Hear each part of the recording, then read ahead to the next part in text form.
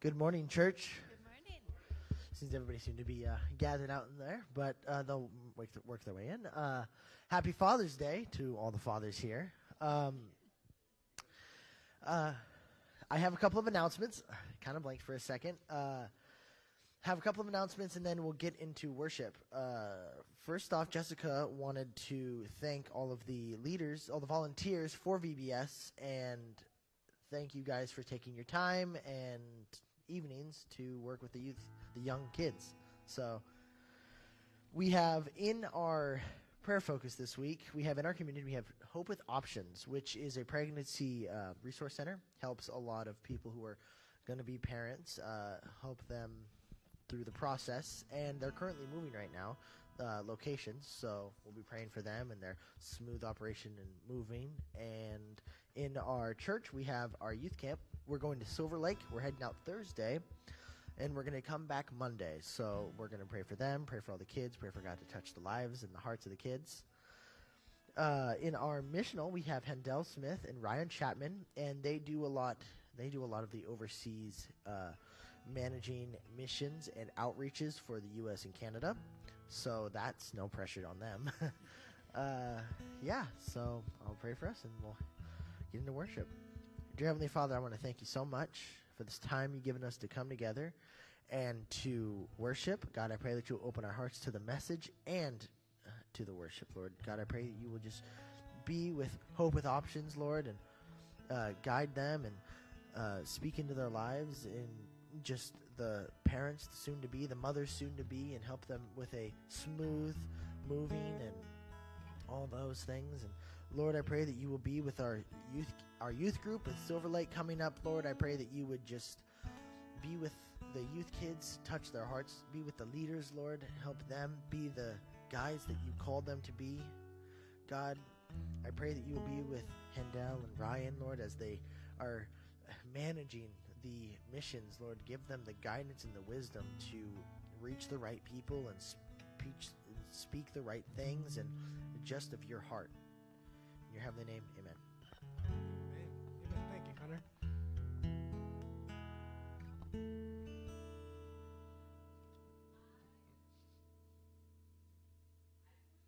You guys so much for those who helped and volunteered at VBS. It was phenomenal. It was awesome. A little chaotic, a little chaos, but that didn't hurt anybody. And we had 45 kids, so praise God. We had 45 kids come. Nice.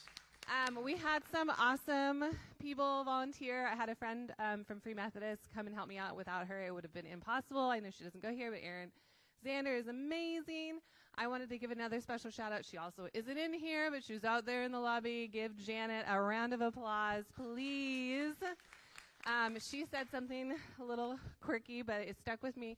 If there's a need, there's a Janet. So she filled it. All right. She was awesome and amazing. And if you missed out on VBS this year and you really want to volunteer, we have some awesome Sunday school spots open that we need filled. So get your practice in, because our hope is 100 kids next year. So thanks.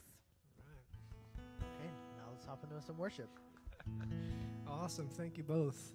Glad it was a very productive and busy week. Would you please stand as we prepare our hearts this morning? Bless the Lord, O my soul, and all that is within me. Bless his holy name. Bless the Lord, O my soul, and forget not all his benefits, who forgives all your sins, who heals all your diseases, who redeems your life from destruction, who crowns you with loving kindness and tender mercies, who satisfies your mouth with good things, so that your youth is renewed like the eagles. Aren't you guys grateful this morning that we have a God who saves, who brings peace, who brings hope, who brings healing to our lives? And he's always working on us, and I'm grateful for that this morning. Lord, I just pray this morning for all our church family, our pastors, our leaders, Lord, that you would just continue to bless them and protect them and their families, Lord, that you would give them wisdom, that you would give them strength, that you would give them peace, give them discernment. Lord, we pray for just all the fathers today, God, who are here and who are not here, Lord, that you would help them to raise their children in you, Father, that they would instruct their kids in the way that they should go, Father. Give them wisdom, give them understanding, give them discernment, God, and We just pray that you would bless this time in Jesus' name. Amen.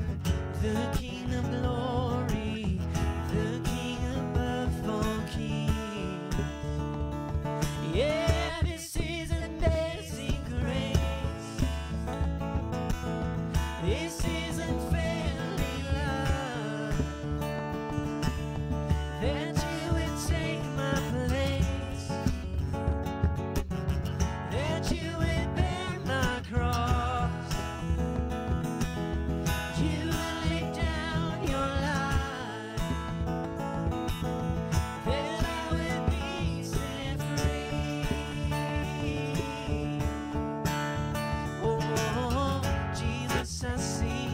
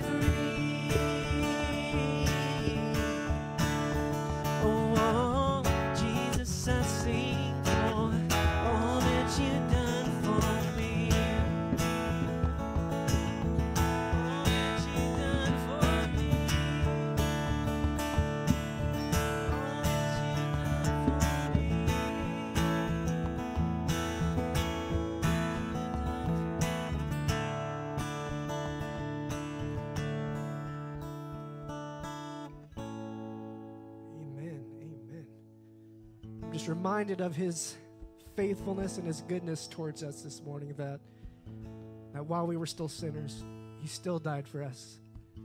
Even if it was just one person, he would do it all, because God is love. Here's a few of the names that are just attributed to God. So these are Hebrew names. I just wanted to share a few with you this morning, because there are just so many different names. If you even just look at our own alphabet from A to Z, I think there's only a few letters. If you look through the Old Testament and the New Testament, all the different names that are attributed to God, because how do you describe the creator of the universe? So I'm going to read off a few of these Hebrew names. Forgive me if I pronounce them incorrectly. So this is Jehovah Rohi, the Lord, my shepherd. Jehovah Jireh, the Lord shall provide. Jehovah Rapha, the Lord who heals. Jehovah Nissi, the Lord is my banner. Jehovah Mekadesh, the Lord who sanctifies. Jehovah Shalom, the Lord who is peace. Jehovah Sikkenu, the Lord who is righteous. And he is all those things and so much more that we can't even describe. And even being up here this morning and singing praises to his name, I feel unworthy to even say his name sometimes, don't you? But I'm just so grateful for his mercies. I'm so grateful for his forgiveness this morning, that he brings healing, that he brings peace, peace that this world cannot give, but only peace that Jesus Christ can give.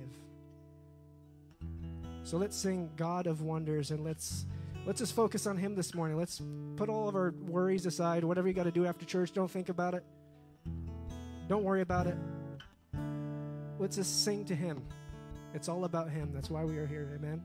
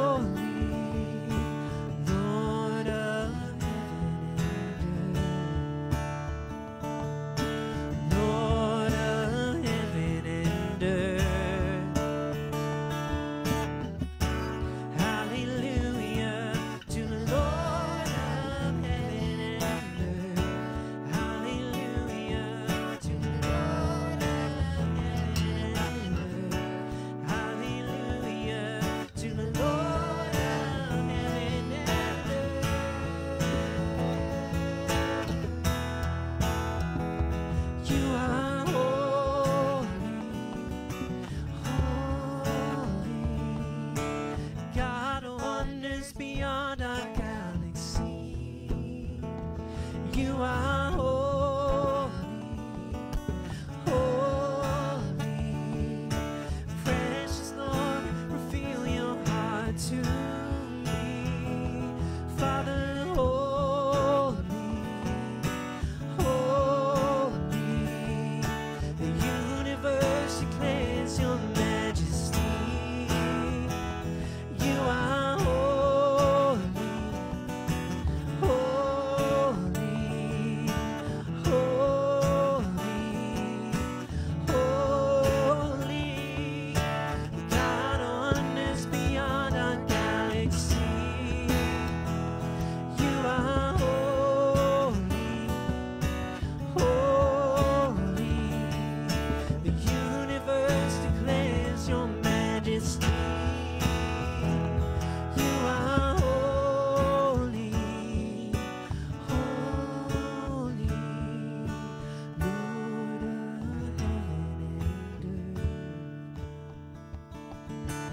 Lord of heaven and earth. Lord of heaven and earth.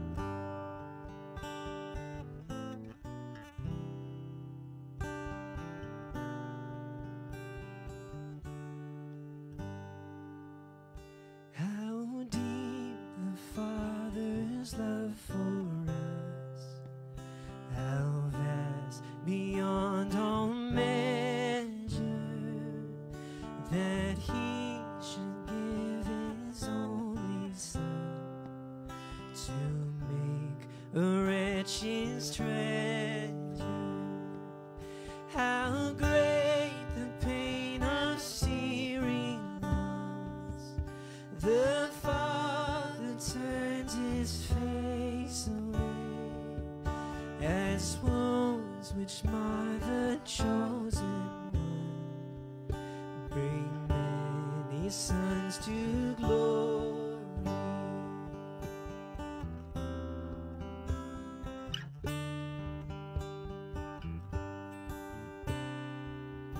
Behold the man upon the cross, my sin upon His shoulders, ashamed to hear my mocking voice call out among the scoffers. It was my sin that held Him there until it was accomplished.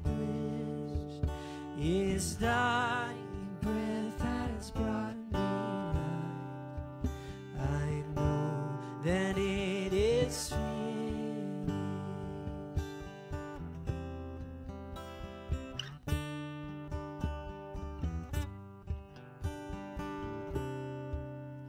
I will not boast in anything,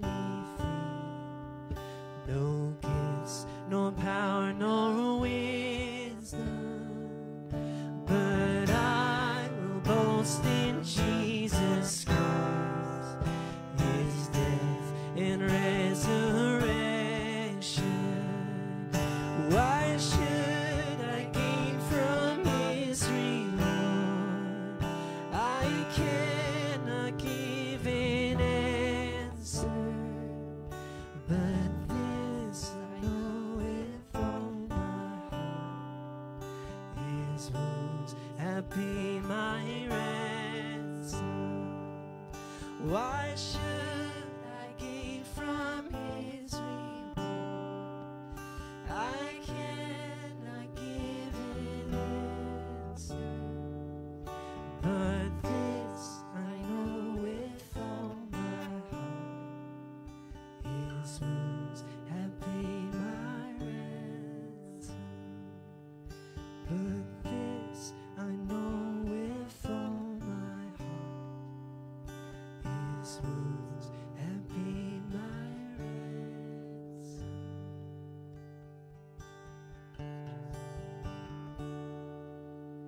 thank you that you paid it all on the cross, God.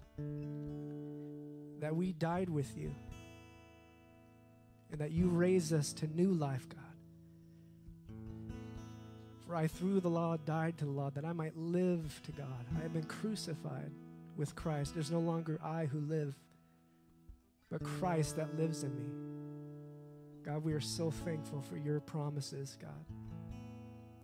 We just pray for your peace this morning, God. We pray that we would just get a small glimpse, that we could comprehend your love for us, how much you love us, Lord. We just praise you this morning. Thank you.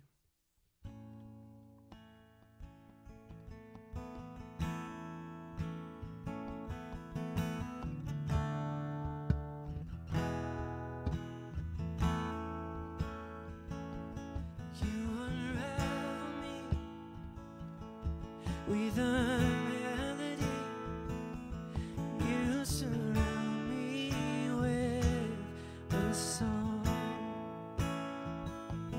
of deliverance from my enemies, till all my fears are gone. I'm no longer a slave to fear. I am a child of God. I'm no longer a slave to fear. I am a child of God.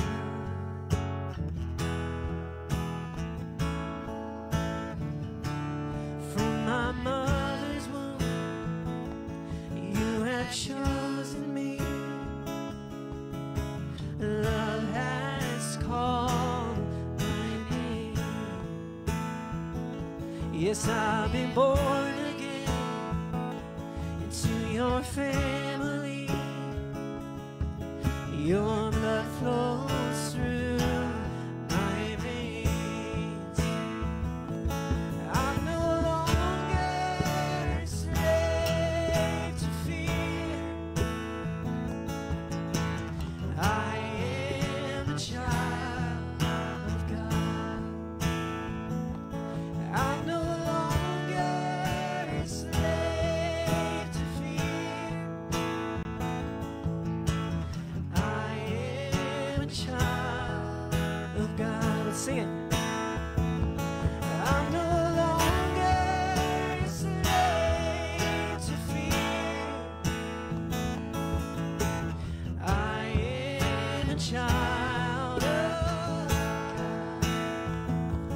I'm no longer a slave to fear.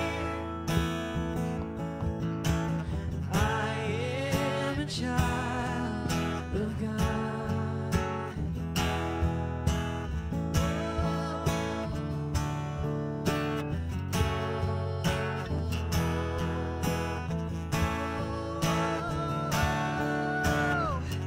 You split the sea so I could walk right through it. My fears would drown in perfect love. You rescued me so I could stand and sing. I am a child of God. I am. Yes, I am a child of God. I am a child of God.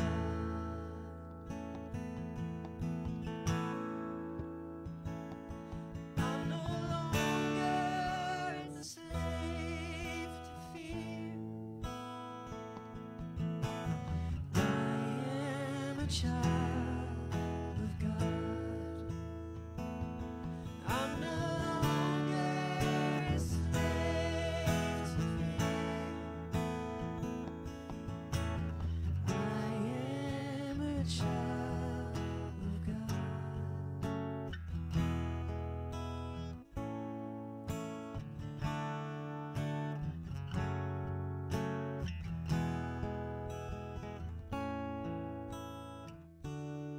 Father, we thank you that you have adopted us into your family, God. You have translated us from the kingdom of darkness into the kingdom of your dear Son, Jesus Christ, God. You have called us out of darkness into your marvelous light, God, that we don't have to be slaves to fear. We don't have to be a slave to the things of this world, God, that cause us to worry, that cause us to fear, that cause us to think that you are not enough, that we are not enough, that we're not doing enough, God.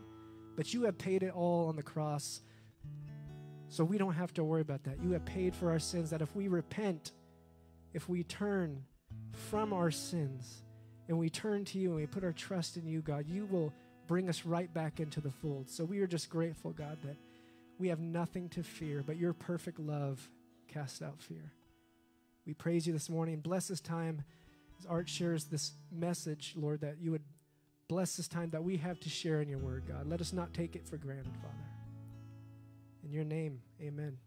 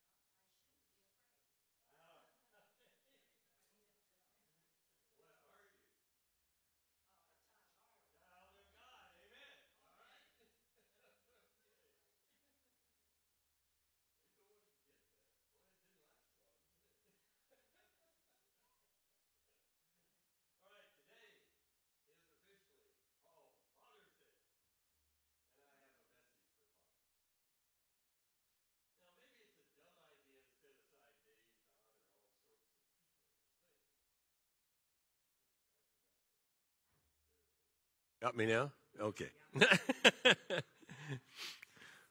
So, what kind of things? Well, there's a donut day, a national pickle day, a national honor your bosses day. But as a Christian, Father's Day actually makes sense because we all have one. And none of us would be alive in this world without a father somewhere. Maybe your earthly father was pretty much a washout as a dad. Or maybe you had a good dad. Either way, when you give your life to Jesus, you are instantly giving a perfect what? Father, dad. Right. One who will never leave you, never forsake you.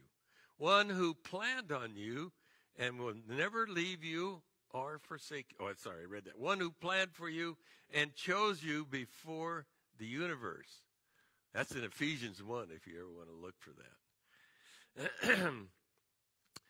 One who loved you no matter how much you ignored him, doing whatever you please as though he did not exist. And one who willingly sacrificed the most precious thing in all the world for you, his only Son, Jesus. It is this Father who wonders how you and I are doing as dads ourselves, and will ask us about that when we get to heaven. Make you nervous? I don't know. If we're fathers, then somewhere our kids have a mom. How do we treat her? How did we treat her? Did we love her as much as we love our own bodies? That's Ephesians chapter 5, in case you haven't read that one. Did we pray for her, for our kids? Did we exasperate our children? Demand of them a control that we ourselves had not achieved? God especially mentions this. Did our default mode pretty much start and end with impatience because our kids were 4 and not going on 45? We're quick to were we quick to tell them when we were sorry, admitted fault, asked for forgiveness? No matter if we all score low on this valuation, God already knows, and he provides instant forgiveness, courage, and the ability to start over and do it right. God's Holy Spirit is with us every step of the way, loving, teaching, encouraging, strengthening us. All we have to do as fathers is to be willing. If you have been a good dad, praise God. Don't waste time patting yourself on the back, though. On this Father's Day, show other men by example and prayer how to love their kids. So let us all say together from the heart the prayer that Jesus gave us as a model. But unfortunately, I forgot to get it on the screen. So maybe you know Living Translation by heart. The only one I can remember is King James. But I'll read it from the Living Translation because that's our Bible here. Our Father in heaven, may your name be kept holy. May your kingdom come soon. May your will be done on earth as it is in heaven. Give us today the food we need and forgive us our sins, as we have forgotten those who sin against us. And don't let us yield to temptation, but rescue us from the evil one. Thank you, Heavenly Father, that you are changing us to be like your Son, Jesus. Teach us to care for our children as you care for us. Amen? All right, good. Well, today we are in Mark, chapter 5, 21 through 43, and we'll be reading from the Living Translation. And you also find the same passage in Mark 9 and Luke 8, in case you're interested. But first, let's do a review. I don't know how many of you have been here for some of the last lessons sermons that we've had in Mark. But anyway, as we learned in Mark 4, that Jesus had been teaching a very large crowd by the sea, which, according to Mark 2, was probably in the town of Capernaum, the town where Peter and Jesus lived. In the evening, at Jesus' request, if you remember in Mark 4, he and his disciples traveled across the Sea of Galilee and were caught in a great windstorm from which Jesus rescued them. In Mark 5, we read that Jesus and the disciples eventually landed in the country of the Gadarenes, where Jesus immediately met a man with an unclean spirit. Jesus forced the unclean spirit out of the man and into a herd of pigs, which then ran into the sea and drowned. The local people then were fearful, and they begged Jesus to leave their area. Mark 4:35 says that they made the first crossing in the evening. So did they return in the dark, or did they wait till the next morning? Well, the scripture didn't tell us. I'm assuming that they probably didn't venture out at night, but how many of here are fishermen that fish at night? Oh, yeah, okay. That's a good time to fish, isn't it? So maybe they weren't afraid of it. In Mark 5:21 through 24, we have that up there. So there we go. Jesus got into the boat again and went back to the other side of the lake, where a large crowd had gathered around him on the shore. Then a leader of the local synagogue, whose name was Jairus, arrived. When he saw Jesus, he fell at his feet, pleading fervently with him. "My little daughter is dying," he said. "Please come and lay your hands on her. Heal her so she can live." And Jesus went with him, and all the people followed, crowding around him. So he went back to Capernaum. And when they got there, there was a large crowd, which makes me think it was another day rather than that night. And one of which was a ruler of the synagogue named Jairus. Now, synagogue and officials occupied important positions in Jewish societies. One of my references stated that they were the ones responsible for all the non-priestly duties in a synagogue. Like we have people in church that do that work. They were usually looked on with honor and often were a leading citizen in the community. My question is, was he one of the Pharisees in Mark 3:6 who were planning to destroy Jesus? If this is so, this would indicate a dramatic change in his attitude toward Jesus. Possibly it was brought on by the sudden, maybe even overnight, illness of his daughter. And that sometimes happens to us. Maybe not much a fear of death of somebody, but could happen. It certainly happens to me on lots of other minor things, maybe. As long as I can say, no problem, I've got this. I do not need God. I could pray, but I already know what I'm going to do, so why pray? Anybody have attitudes like that? Maybe I'm the only one. All right. But when God upends my world, that's when I come right back to God. But to the God who controls the wind, God who controls the waves, God who controls everything that touches me, we come running back to him. Well, Jairus was a man in charge, but God got his attention with something he couldn't control, whether his daughter would live or die. God uses situations which seem desperate to us to bring us to Jesus, to show us what will last forever and what doesn't matter. So Jesus, Jairus, maybe some of the disciples, we find out later there were 3 anyway, all of the large crowd who met Jesus on his return were heading, probably in a hurry, to Jairus' house. He thought it was pretty desperate. Then came the interruption. I don't know if you saw this as an interruption, but it kind of surprised me.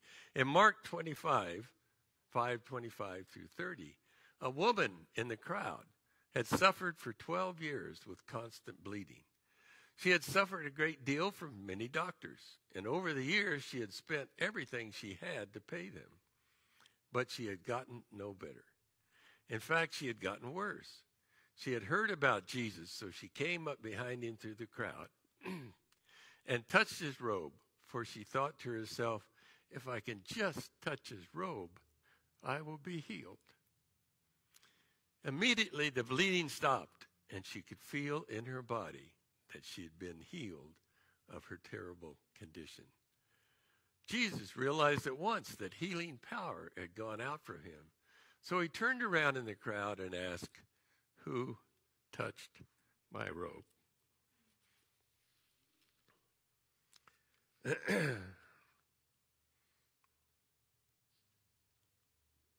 Yes, okay, I'm sorry. I lost the track. Oh, there it is. All right.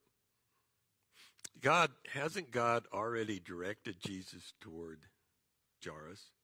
I don't know how you are about interruptions, but they are really annoying to me. If I have a task, if I have a focus, if I'm doing something really important, irritation when interrupted is usually always my first response. But God is never interrupted, never irritated when we interrupt him with our prayers. And Jesus realized at once that the healing power had gone out from him. So he turned around in the crowd and said, who touched my robe? Who interrupted Jesus? It was a desperate woman. A woman who had suffered for 12 years with a medical condition. A woman who had received no relief from the treatments of doctors. A woman who had spent all of her resources trying to get help. A desperate woman who had heard of people touching Jesus, hoping to be healed. We find that in Mark 3, verse 10. So she did. She touched Jesus, and she was immediately healed. Mark likes the word immediately, as recorded in many places in Mark, and here in verse 5, chapter 5:29. But this is how God always works in his time. It may require our patience in our time to understand his immediate response to our prayers in his time. He just does things differently than we do.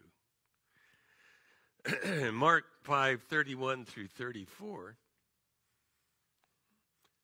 we read, his disciples said to him, look at this crowd pressing around you.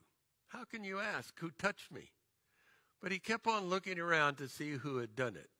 Then the frightened woman, trembling at the realization of what had happened to her, came and fell to her knees in front of him and told him what she had done. And he said to her, daughter, your faith has made you well. Go in peace. Your suffering is over.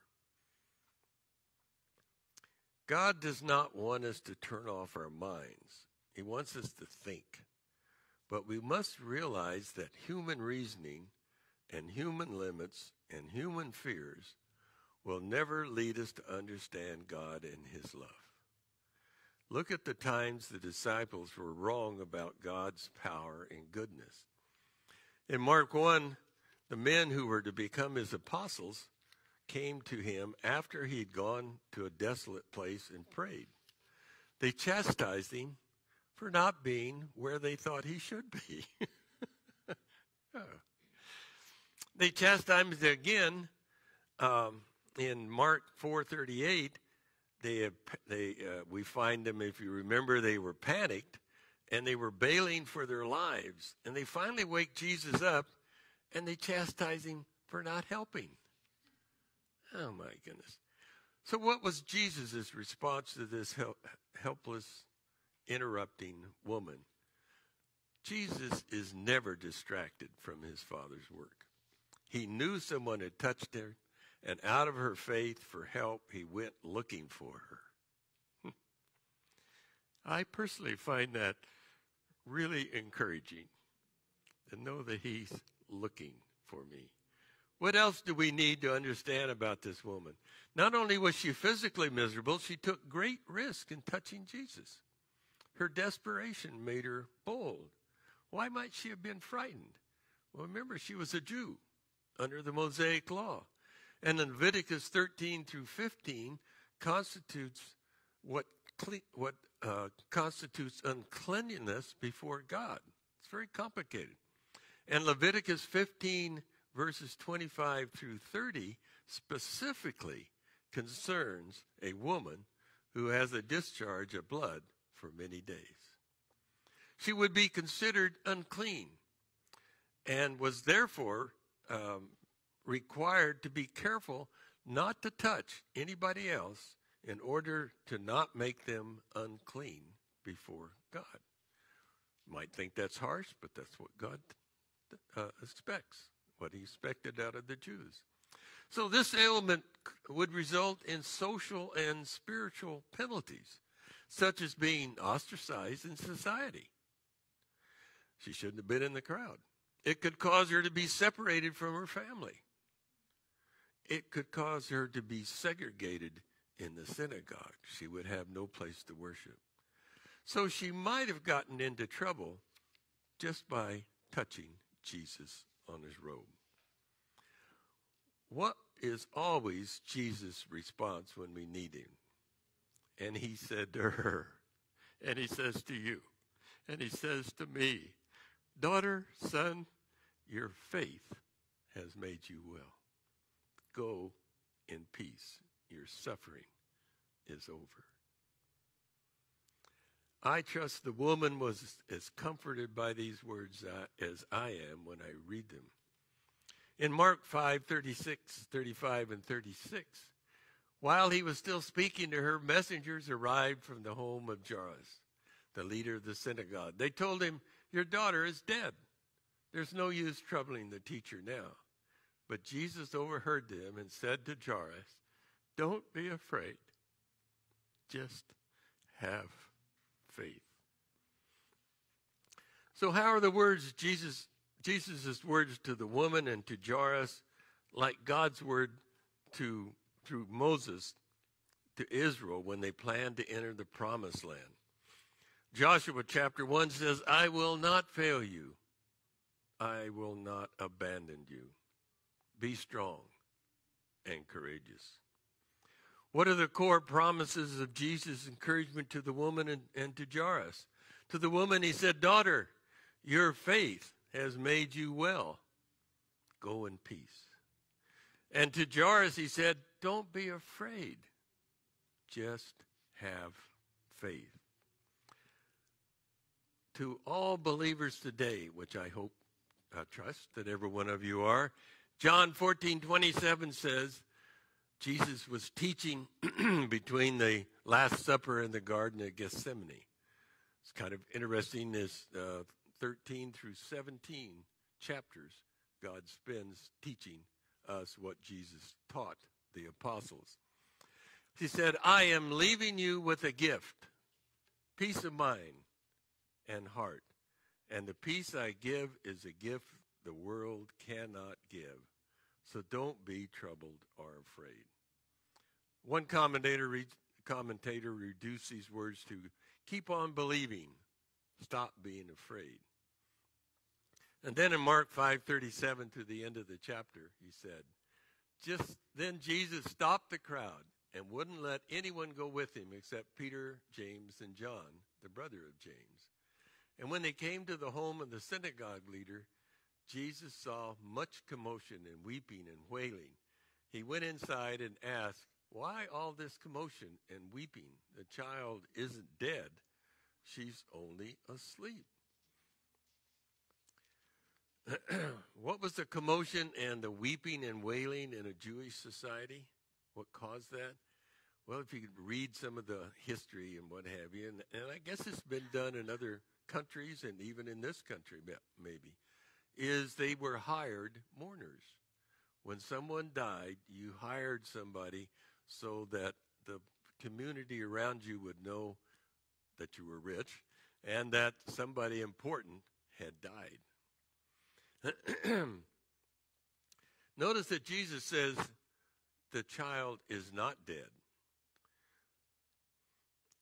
Jesus said the same thing about Lazarus. Lazarus has fallen asleep. The disciples replied, if he sleeps, he'll get better. Then Jesus told them plainly, Lazarus is dead. The Bible uses the word asleep to describe a believer whose body has died. Jesus says, he who believes in me will live, and even though he dies, and whoever lives and believes in me will never die. The crowd laughed at him in verse 40, but he made them all leave, and he took the girl's father and the mother and his 3 disciples into the room where the girl was laying. Holding her hand, he said to her, little girl, get up. And literally, it's little lamb, get up. I thought that was kind of sweet. And the girl, who was 12 years old, immediately stood up and walked around. They were overwhelmed and totally amazed. Jesus gave them strict orders not to tell anyone what had happened. And then he told them to give her something to eat. Why would Jesus tell Jairus and his family not to tell anyone what had happened?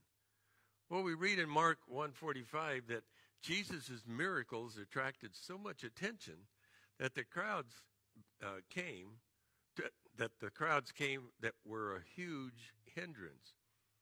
And Jesus responded to sickness when God told him to. But Jesus came as a savior from sin. The healing was a compassionate proof that he was God who could forgive sin. And why would Jesus tell them then to give the girl something to eat? I like this. Because she needed food after her death. Needed food after her death to life experience. God cares about us. He loves us. No detail is too small for his love. I'm going to close in with a couple of verses from the Gospel of John. God saw fit to use the Apostle John to record the words of Jesus as he taught the apostles on his last night before his death.